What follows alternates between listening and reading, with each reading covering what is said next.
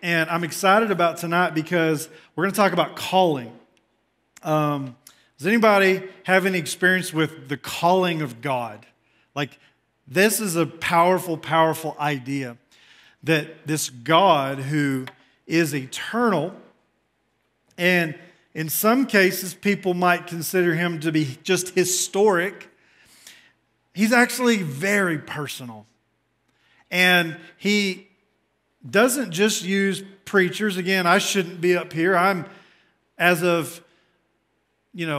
42, but for 90% of my life, I was terrified to talk in front of people. So somehow God got a hold of this introvert and made him an extrovert in certain circumstances. If I was in a social setting, I'm going to be totally off into the corner. I'm not like working the room or whatever.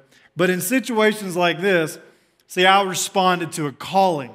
What I mean by that is that God came to me and he said, "You're going to preach my word." And when I say that, like, anybody know what bone conducting technology is?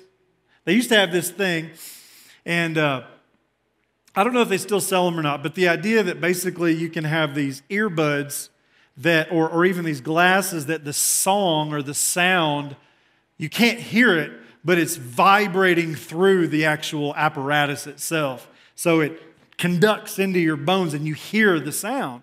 So I had this encounter with God in college where I was asleep 3 o'clock in the morning and then boom, got hit with what I thought was a bolt of lightning, and I felt and heard the words, "You will preach my word." So in case you're wondering if I'm a weirdo, yes, check, I am. I've had some weird experiences, but they're good experiences. I've had some weird bad experiences too. Anybody have any experiences with the demonic? Anybody, or does that make sense? Like, yeah, yeah. Again, this is where, we can do real talk here. Again, some of this, again, I do have a Bible.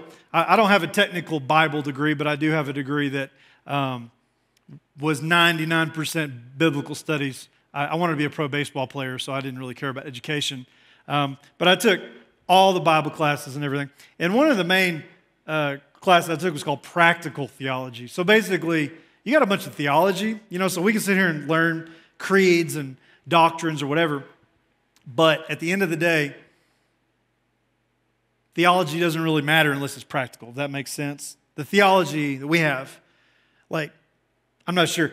Are you guys in your 20s, 30s? Where are you guys at? Okay, what about you? Yeah, so we don't want to get into our 30s, 40s, 50s, 60s and just like, I don't want to be like that guy in the church and we all know what we're talking about, or that lady in the church, like, they have this old skit on SNL called The Church Lady. It's like, we don't want to be like that. And what do I mean? I'm talking about somebody who is like a professional Christian, knows all the things. They're not even Christians. They're like, it's not Christianity, it's churchianity. In other words, they know church and they know the Bible, but there's no practical application. In other words, I don't see Jesus in this person.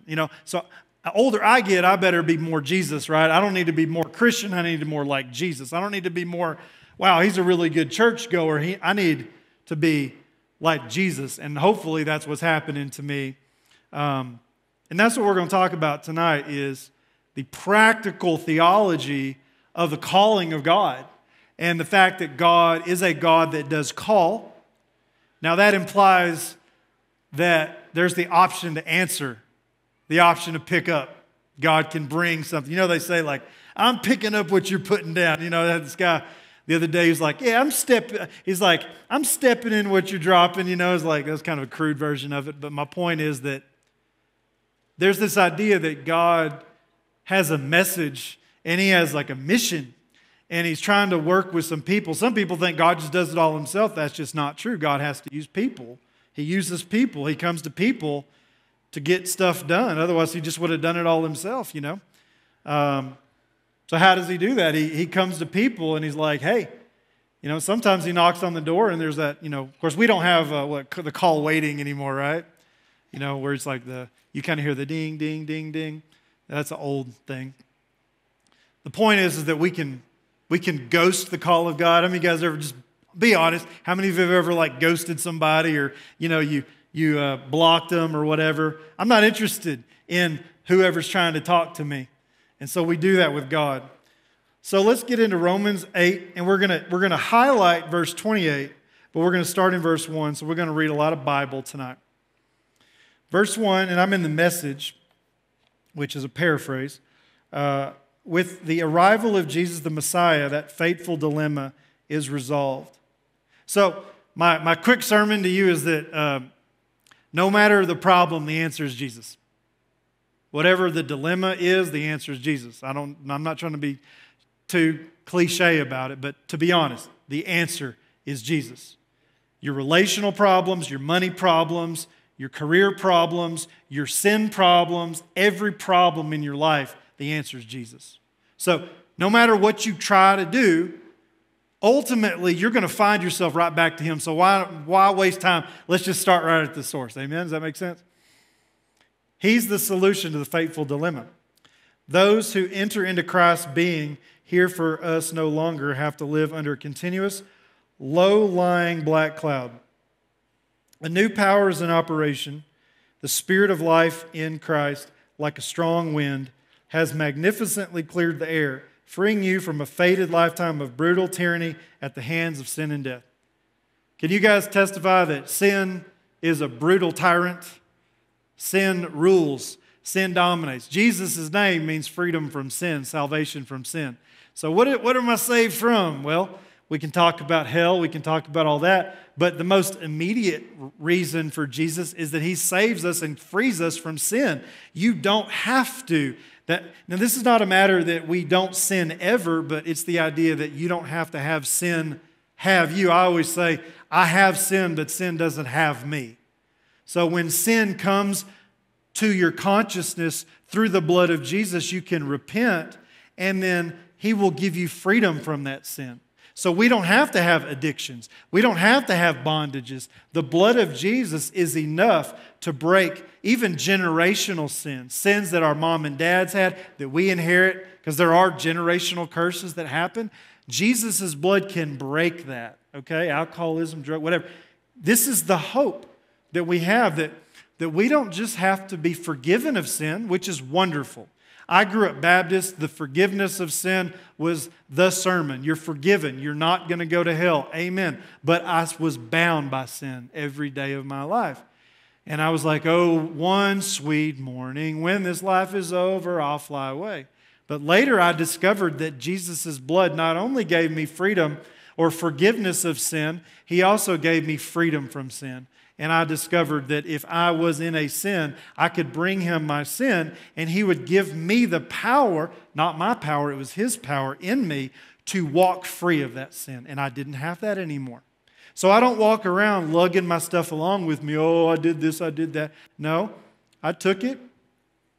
I gave it to the blood of Jesus. I put it at the cross, and He wipes it as far as the east is from the west. Isn't that amazing that He does that? He will take your sin, whatever you were, and He will remove that. And then you get this whole new crop of stuff that you didn't even know was there. And you get to let Him deal with that too. Isn't that amazing? Like the stuff of your teens, He can wipe that away. And then you get all this new stuff in your 20s. He'll wipe that away. Then your 30s come. He'll wipe that away. And you get the powerful destiny of I'm going to become more and more like Jesus the rest of my life. Isn't that amazing? That's your future, by the way. In Christ, your calling is to become more like Him. Like, stuff happens that never happened before. And then you get tested in a thing you've never been tested in before. And then you find out that you struggle in an area you never struggled in before. And all of a sudden you find out, oh wow, I got to come back to Jesus because I'm facing something that I've never faced before. But He faced everything. He faced every sin. He faced every temptation. He passed every test. So I go to Him and I say, hey, you know that thing that you took on? I'm in the middle of that, and I'd like to receive your grace to overcome that now. And He says, do you believe it? And I said, yes, I do. And He says, then it's done. This is all about faith. Isn't that amazing?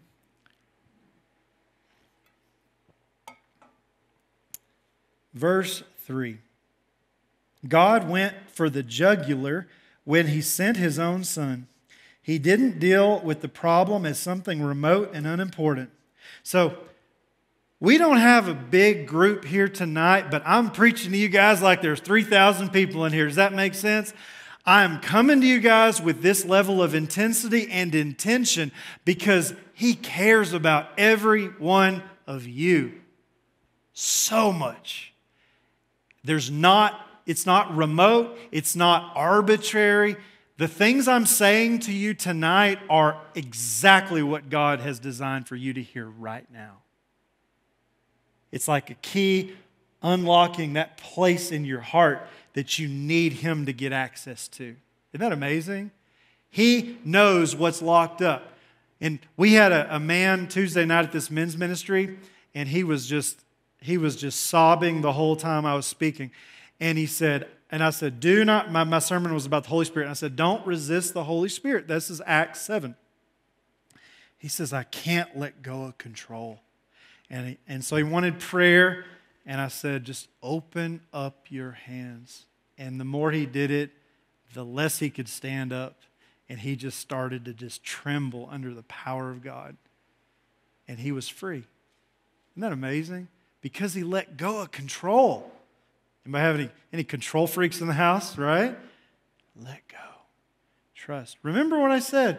We're going to end back up at Jesus. He is the end and the beginning, right? That's Alpha and Omega. He's where you start. He's where you finish.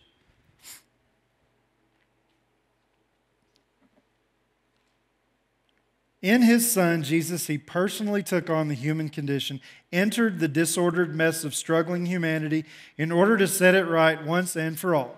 So, it is out of order. It is a disordered, chaotic mess. That's okay. It's okay that it's chaos. Bring it. Accept it. Confess it. Release it. Surrender it. And guess what? Receive the freedom. Let it go. But don't read the fine print. Does that make sense? Don't wait to sign on the dotted line before you go through the fine print. The Lord is saying, bring it to me. Don't say, well, Lord, I need to know what you're going to do with it. No. Bring it. And then rather than kind of, play like spiritual ninja where you're, well, I'm not sure if I want the things you have for me, Jesus. No. Let Him have you. See, I preach this a lot. I say Jesus was not merely our substitute. He was also our example. He's not just the substitute who did it for us. He's also the model. And so when Jesus does this, this is what He wants for us to do as well. What's the key to life? The key to life is vulnerability. The key to life is openness. Now, we want to, again, we want to be spiritual ninjas. We want to guard, we want to protect, we want to defend. We've been hurt, we get that. But when we do that, then we steal God's opportunity to be our defender, to be our advocate, to be the one who speaks on for us. And this is the problem with the day of judgment is I don't want to stand before God and say, no, Jesus, you sit down. I have a record that I can stand next to. I don't have a record I can stand next to. My record's jacked up. But His is wonderful.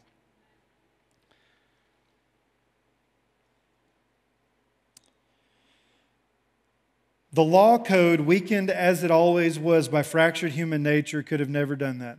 The law always ended up being used as a Band-Aid on sin instead of a deep healing of it. See, that's the power of the Bible. And I try to teach this to the young guys, is that the commandments are explicitly designed to teach us that we can't do it. Go ahead. Be forgiving. Be hateless. Be covetousness. Be murderlessness. Be lustless. You can't do it. You're going to screw it up, right? You're going to fail. And that was the whole point of you think you got it? So in all of us is sin, and sin is sleeping. And when a commandment or a law is presented to us, that sin says, who are you talking to? What? No. You can't tell me what to do. And then we have a choice what to do with that sin that's just cropped up. If I said, hey, it's all good, nobody cares, there's no law, you'd be like, yeah, it's fine, everything's well. But if I tell you, don't Don't covet your neighbor's wife. What? What do you mean? You don't tell me. Don't hate your neighbor. Don't gossip. Don't lie. Something in you just, gets mad. When you feel that, then you get an opportunity to say, hey, this person said this thing to me. Well, you can engage in the fight, or you can say, hey, Jesus, there's another one. I can't deal with this. This is here. We're not trying to deflect it. We're not trying to deny it. We're not trying to explain it away. We're saying the law that I tried to obey, I can't do it. So, let's just admit we can't obey the law. We can't. You might be the most disciplined person. You might be, Jocko Willink or this guy David Goggins, these Navy SEALs. You might be the most disciplined guy in the world, but you can't obey the law of God by your discipline. There's only one person who ever obeyed the law of God completely. And this is where we say to him, hey, I need what you did in the earth to come into this, and I believe that you want that. And now what the law code asked for, but we couldn't deliver, is accomplished as we, instead of redoubling our own efforts, simply embrace what the Spirit is doing in us. So I'm here to say to you, hey, let's take a vacation. Your efforts that are so tiring, that are wearing you out, like the Spirit of God is ready to get to work in you. Will you stop your efforts and just let Him take over? Will you let Him take over in these areas of your life that you're not seeing God work in? God, would you please get to work in these areas?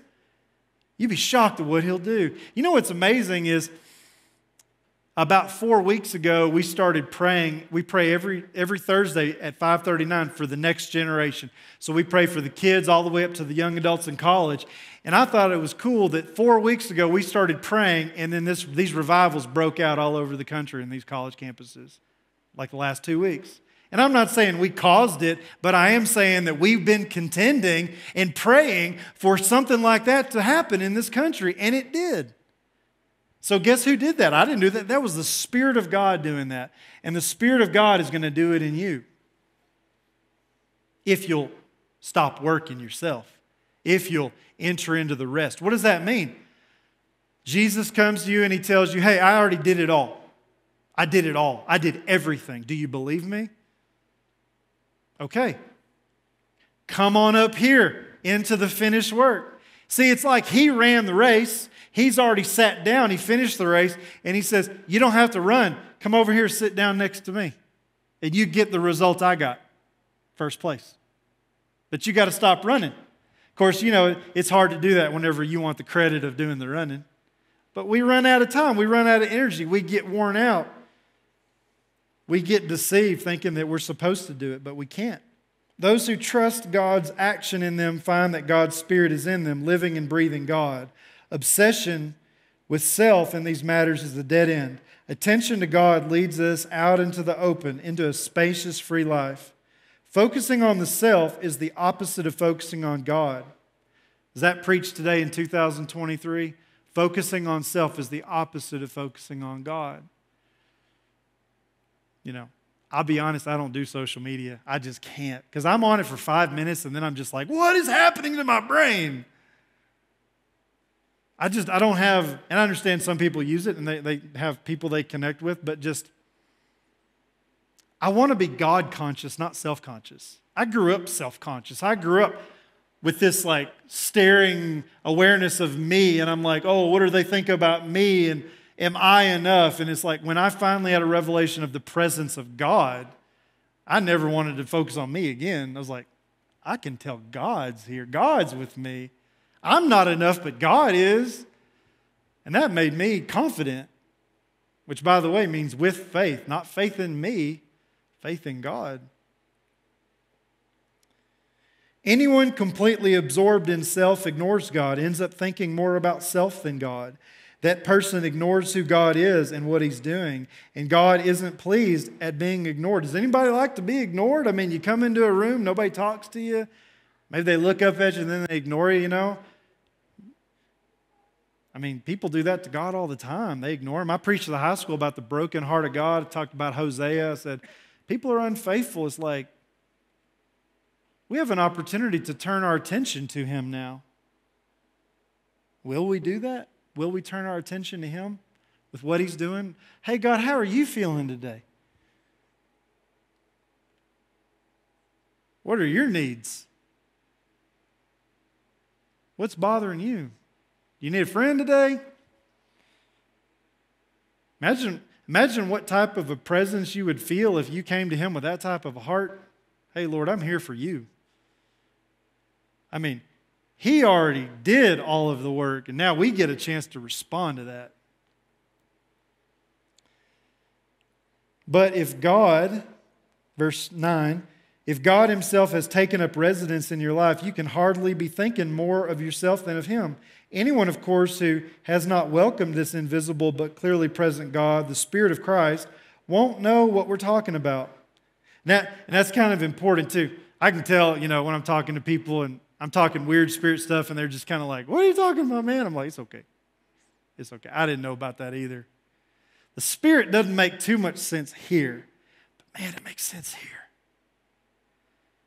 The Hebrew word for heart's actually navel too. So this is your heart. Not here, right there. Right where right in your knower. I had this guy at the men's ministry come up, and I hadn't ever seen him before, but we talked for 3 seconds, and I said, I've known you my whole life. He says, I have known you my whole life too. There was just a connection. What is that? That's God in him. I'm not trying to get into some weird namaste thing or whatever, but that's the Spirit of God in him connecting with the Spirit of God in me. Isn't that amazing? That's real church, by the way.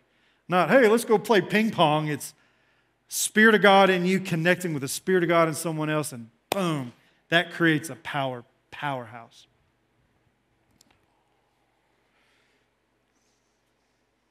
But for you who welcome him, in whom he dwells, even though you still experience all the limitations of sin, you yourself experience life on God's terms. So, again, my friend Armando says, it's not that you're sinless, it's that you sin less. You sin less. You're not sinless, but you sin less. I say, I have sin, but sin doesn't have me. So, we do have limitations of sin, absolutely. But in Christ, there's freedom. Amen? There's freedom in Christ.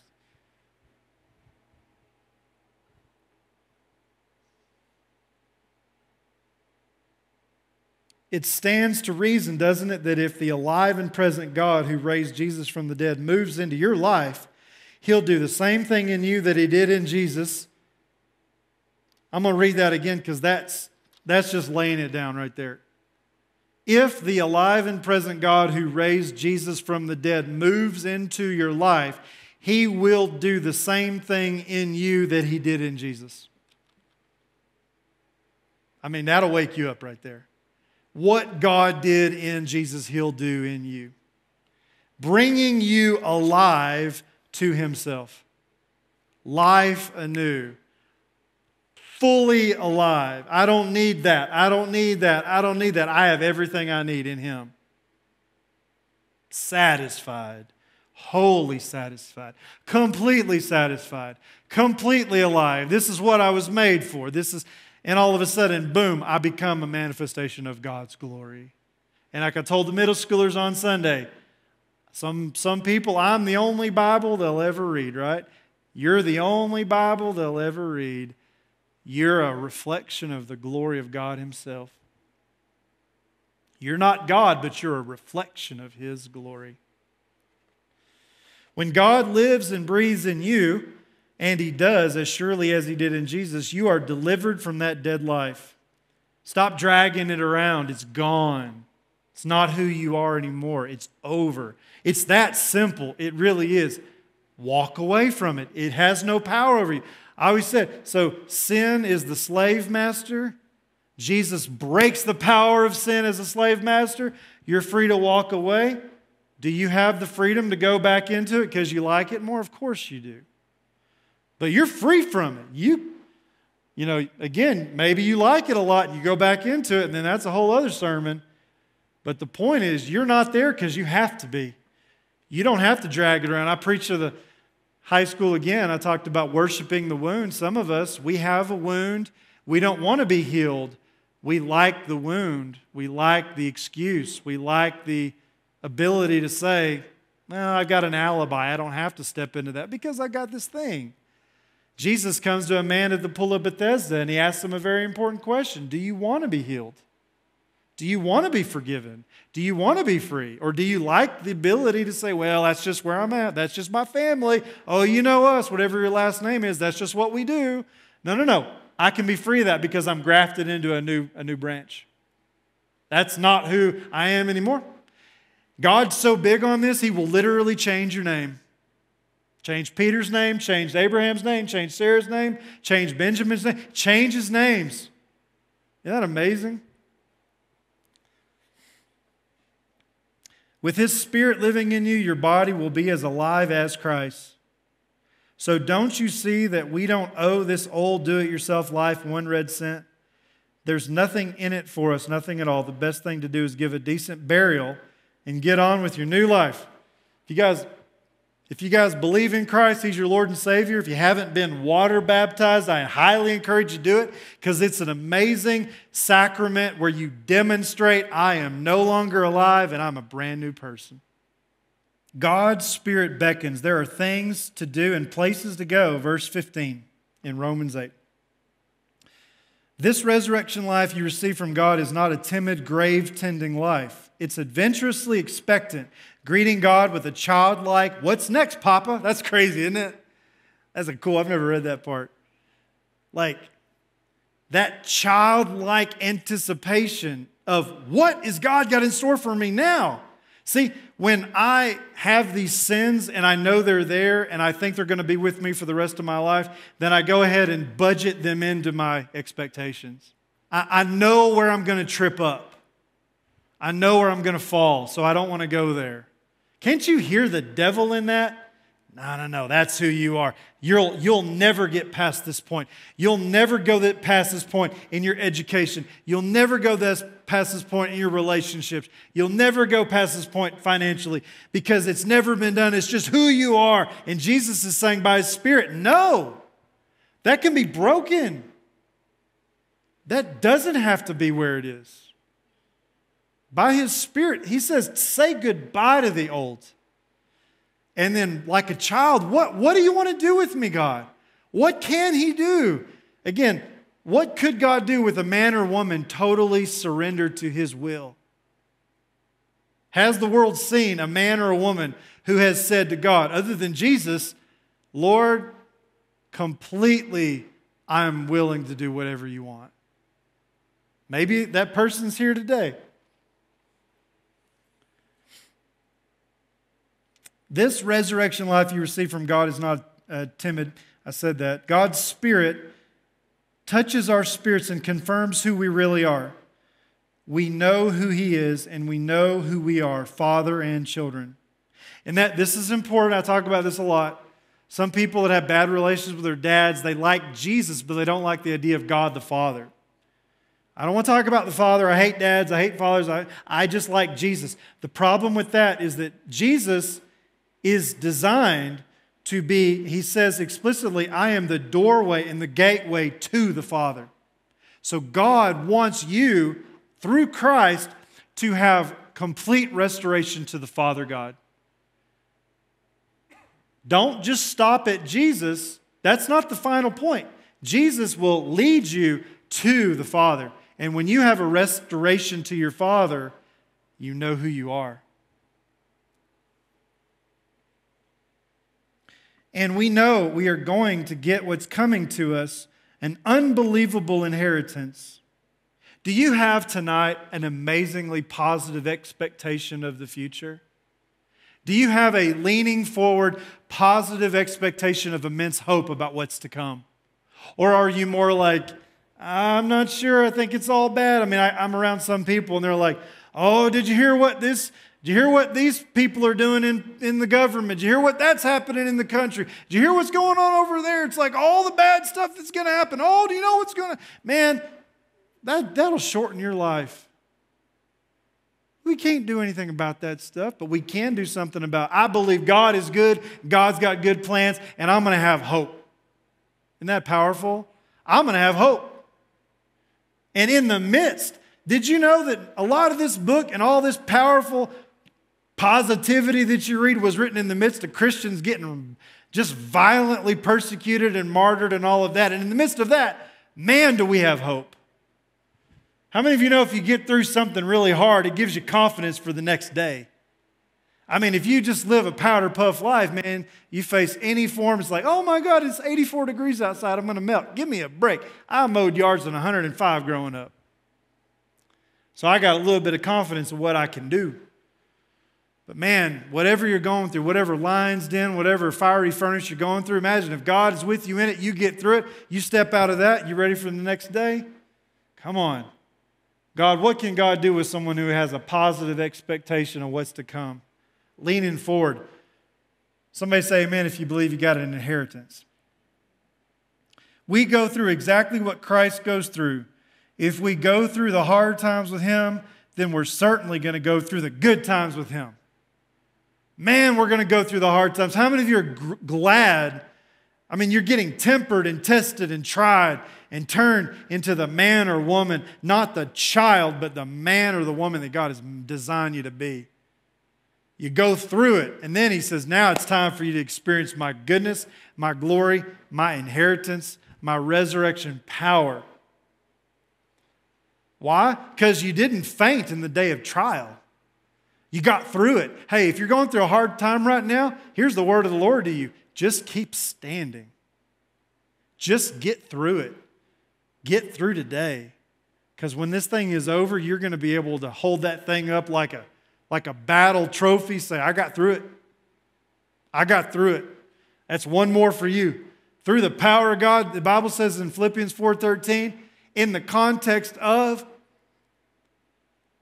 being abased as in I was at the bottom and then I found out there was a basement. I was at my lowest and then I found out there was a basement. You know what I'm saying? Like I was at the worst and then I found out there was worse. You've been abased, but you also abound in the midst of both of that. I can do everything through Christ who strengthens me. I can go through that. You get bad news. I can go through that through Christ. But you know what? I can also be promoted through Christ. I can also prosper through Christ. I can also have an inheritance for my children's children through Christ. Amen? And the curse of poverty can be broken. Not because I'm greedy, but because in some cases it's a legitimate curse of poverty. And God says, I want to break that off of you and your family. Because I want you to be a blessing so that you can establish my covenant in the earth. That's the purpose of prosperity, is to establish the covenant of God in the earth.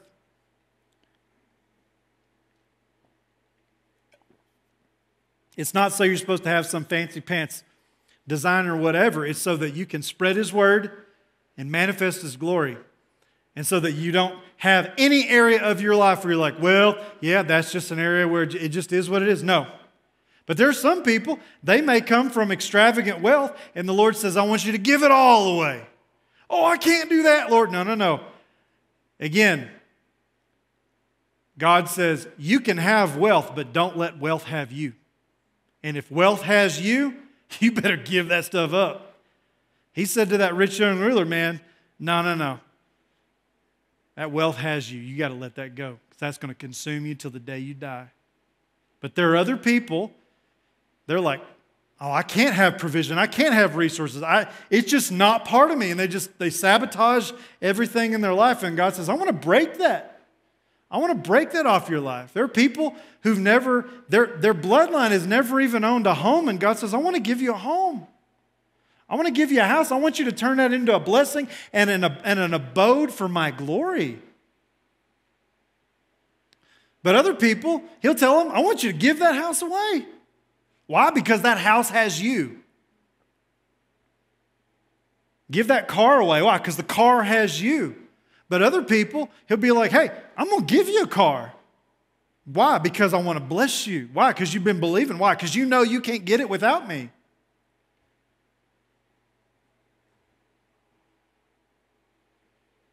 You know, people get People get upset when you talk about money in church. Again, it's not about having money, it's about money having you. It's about this thing called mammon, which is a god. It's about where money, whether it's having it or not, and it dominates everything in your life. And the Lord says, I want to break that. And this is a principle. I didn't mean to talk about tithing, but again, before the law, in Genesis with Jacob, he says, God, if you will be with me, if you will bless the work of my hands, he said, everything I get, I'll give you 10% of it. It's a principle that will bring blessing and God's supernatural hand on things in your life. So if you're not tithing, I recommend you do it because it will. The Bible literally says, if you tithe, I will rebuke the devourer for your sake. And it's a powerful idea. You think the devourer went away when the Old Testament was done, or do you think the devourer is still here today? There's some people, and they work and work and work and work, and it's like the harder they work, the less they get. Like, where did it go? God said, I think in Haggai, he said, you work and work, but it's like you have holes in your pockets. See, God wants to break that off people.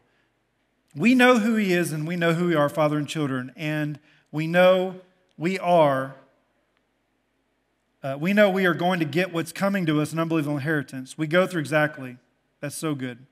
Verse 18. And that's why I don't think that there's any comparison between the present hard times and the coming good ones. The created world itself can hardly wait for what's coming next. Everything in creation is being more or less held back. God reins it in until both creation and all of the creatures are ready and can be released at the same moment into the glorious times ahead. Meanwhile, the joyful anticipation deepens. So sometimes it's really amazing when you're waiting. And you're waiting. You're getting married. I remember when I got married, you can't see the bride on the wedding day. Why? Because the anticipation grows. Sometimes we live in this instant society, right? We don't have to wait for anything. We push a button and we get it right then. What does that do for us? How does that condition us for kingdom living, where God says you will inherit the promise through faith and patience? What happened to layaway? My mom used to do layaway. Like, you don't do a credit card, you do layaway. They keep it for you, but you come in and pay it, but you don't get it until you pay for it. But we don't want to wait. But God says, man, there's something in the spirit of man that if he will learn how to wait, then the payoff will just be beyond expectation. The thing that is given is one thing, but just that entire, it's like a nuclear napalm mushroom cloud of joy around again, when I saw my wife, it's amazing what happened emotionally after having waited. It was like I blubbered like a freaking, I didn't look healthy. I was just like, that someone needs to pick him off the floor because I just was like a wet mop. It was just, my emotions were more than my body could handle because I had to wait.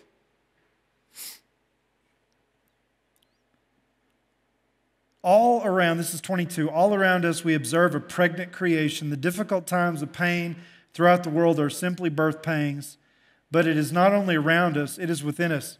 I don't have an experience with surrogate pregnancy, but I can just imagine the idea of like, I'm sure that there's an app process with that, it's like click, click, click, click, click, and then all of a sudden, ding dong, here's your baby. Like, there's something to watching the process that's amazing. And then, of course, you hear the heartbeat for the first time, and then you feel the kick for the first time. And you're watching it versus, yeah, let's have a baby. And again, I understand there's probably reasons people would do it, but just the idea that like all of a sudden one day there's the baby, like it just shows up and you didn't experience the process. I think God designed it in a way where He's like, I want you guys to watch it grow. I want you guys to wait for that moment, and then I want you to celebrate the moment whenever it happens. And you never forget that day. I'll never forget February 6th. I'll never forget August 13th. These are the days when my children came into the earth and we waited 9 months for each one of them. Do you know, can you imagine that the Lord is contending for your soul, and He's just waiting for that day when you'll be birthed into the kingdom, or our brothers and sisters, our family members, like there's that anticipation of the day that the spiritual water will break and they'll be birthed into the kingdom of God. Amen? Such an anticipation for that.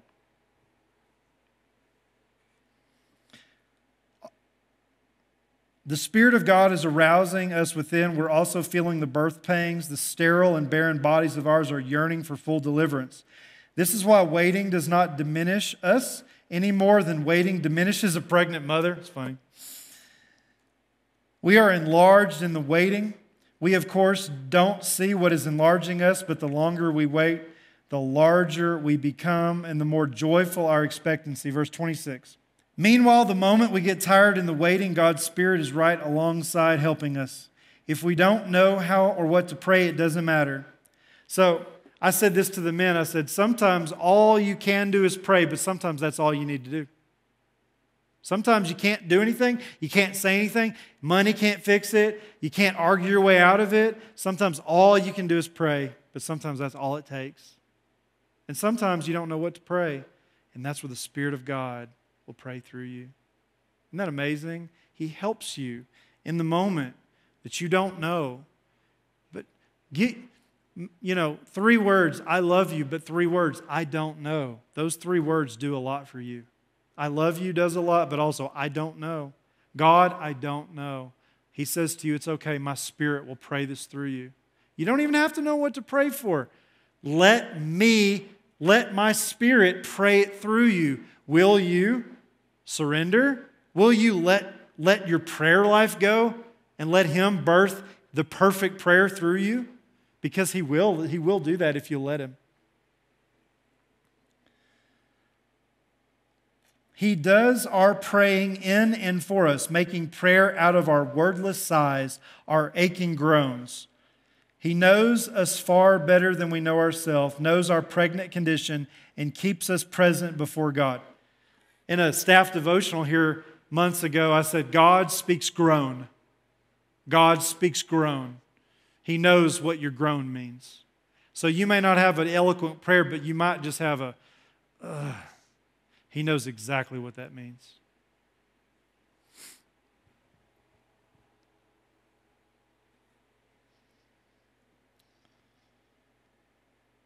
That's why we can be so sure that every detail in our lives of love for God is working onto something good.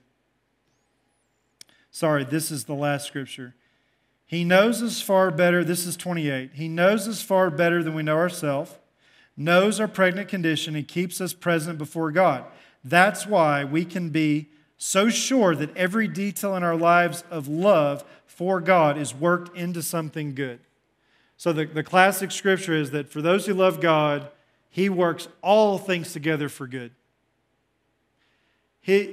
For those who are called according to His purpose. So when He calls you, and I can assure you that each of you are called of God.